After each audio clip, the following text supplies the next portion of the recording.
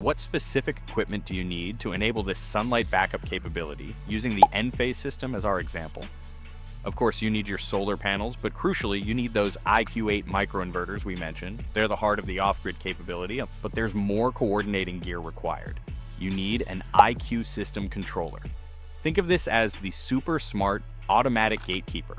Its main job is to instantly and safely disconnect your home system from the utility grid when it senses an outage, creating that safe space for your microinverters to form their mini-grid. It also reconnects you smoothly when grid power returns. You'll also have an IQ combiner box, which tidies up the wiring, and an IQ gateway, which is like the system's brain, handling communications and monitoring.